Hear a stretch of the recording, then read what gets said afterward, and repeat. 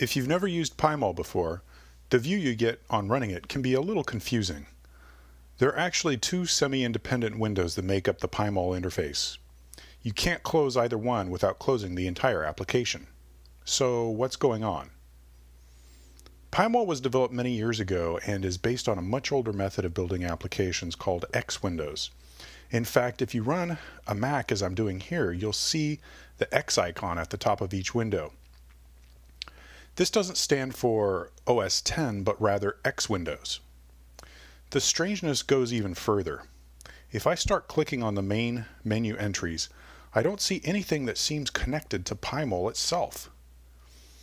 Think of these menu functions and the application it represents as another application shell wrapping PyMOL.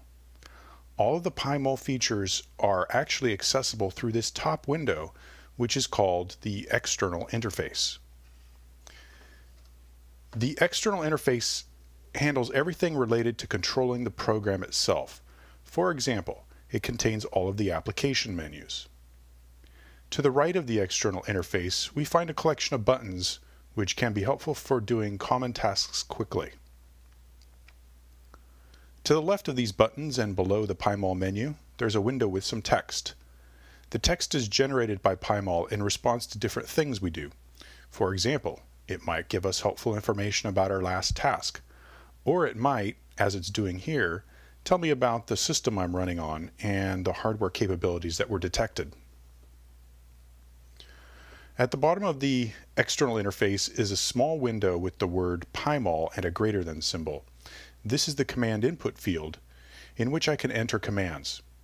For example, if I enter help, I see a listing of commands I can use displayed in the text output field above. Because we haven't loaded a molecule yet, we can also see the same information in the window below. You may be wondering what this external interface is doing here with its command input field and text output field. This is a more advanced topic we'll cover later, but for now just remember that everything you do in PyMOL can be turned into a program for later use. This powerful feature lets us create complex views, calculations, and effects that would be very difficult to do otherwise. Down below the external interface window we have the, you guessed it, internal interface window. This is the window that deals with display and mouse functions.